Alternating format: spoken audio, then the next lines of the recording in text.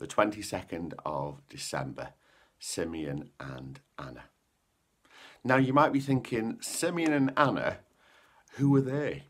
Now the truth is though they are in the nativity story, they're often overlooked and not really mentioned, because we've got the wise men, the shepherds, the angels, King Herod.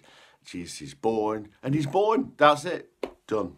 But actually, at the end of chapter 2 in Luke, we read how Simeon and Anna get to meet Jesus as a baby when he comes to the temple. And the significance of understanding who Jesus is was that he was a fulfillment of the Old Testament prophecies. And so when he is born, it fulfills the Old Testament and leads us into the good news of the New Testament, and ultimately the grace that we now live in as Christians. And what is fantastic is, as part of those prophecies, God had promised Simeon that he would see the Messiah as a baby before Simeon died. And so it's great to actually look at this scripture, to really just continue to actually look at how Jesus was prophesied, and that was God's plan all along, that people would know he was coming, he would come, and then the world would worship God, that he'd sent his son Jesus. So let's start reading. We're looking at Luke chapter 2, and we're going to start from verse 25. Brief bit of context. Mary and Joseph have taken Jesus to the temple to be circumcised, and it's at the temple that we see Simeon and Anna come into the story. This is a little bit of a longer scripture than normal, but I just wanted to kind of read it because it's just really encouraging, and then we'll have a look at it a little bit more. Now, there was a man named Simeon who lived in Jerusalem. He was a righteous man and very devout. He was filled with the Holy Spirit, and he eagerly expected the Messiah to come and rescue Israel. The Holy Spirit has revealed to him that he would not die until he has seen the Lord's Messiah. That day the Spirit led him to the temple, so when Mary and Joseph came to present the baby to the Lord, as the law required, Simeon was there. He took the child in his arms and praised God, saying, "Lord, now I can die in peace. As you promised me, I have seen the Saviour, and you have given to all people.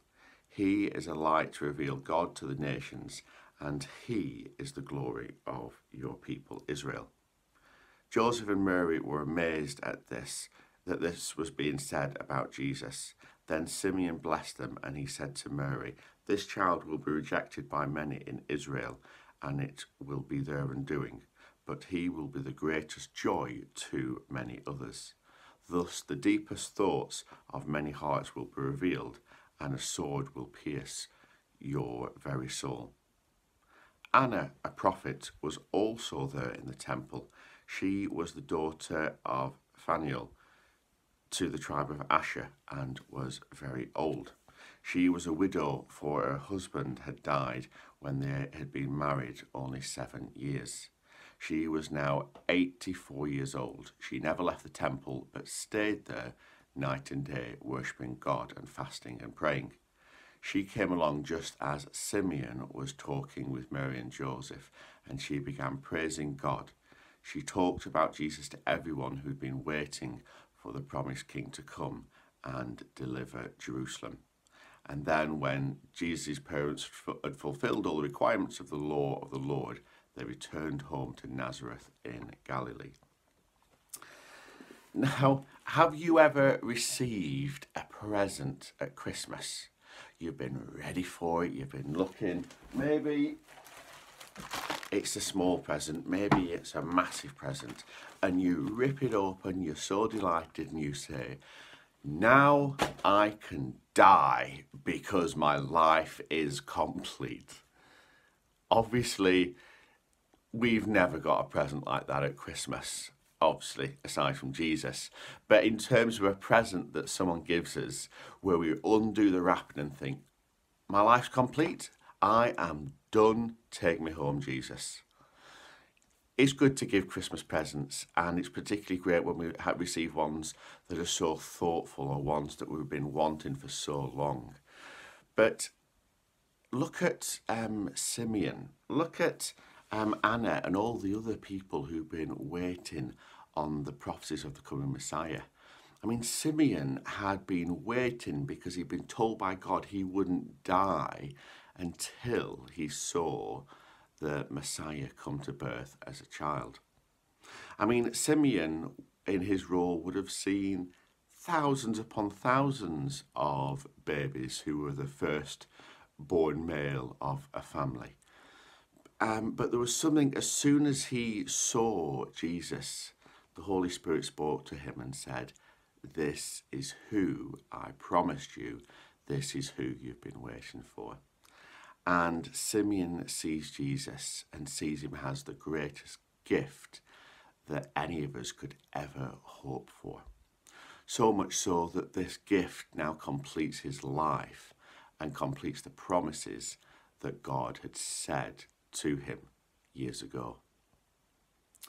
And whilst I'm joking about Christmas presents that we receive, I challenge you to say, is Jesus that present, that gift that completes your life?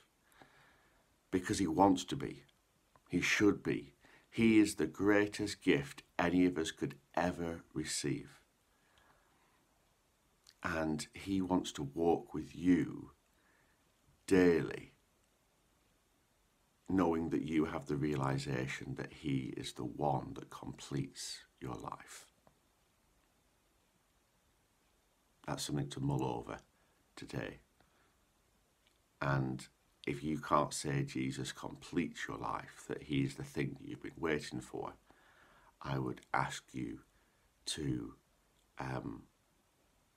invite Jesus into your heart so that you have clarity that he is the purpose of your life. In fact, let's do that now. If you want to invite Jesus as your Lord and Saviour, if you want to know him as the greatest gift ever given, I'm going to pray a prayer shortly. Maybe you've been in church and you felt like you've known Jesus, but you still don't regard him as the greatest gift ever received. Maybe you've kind of walked with Jesus, but you're not sure that by following Jesus, you, when you follow him and you give your life to him, you should have absolute certainty and assurance that when you die, you will be with him in heaven. If you don't have that certainty in your heart, I want to pray as well. I want you to pray this prayer to invite Christ into your life. So repeat after me aloud. Dear Jesus, I want to invite you into my heart. I want you to be my Lord and Saviour. I'm sorry for all the wrong I have done in my life, and I ask forgiveness of my sins.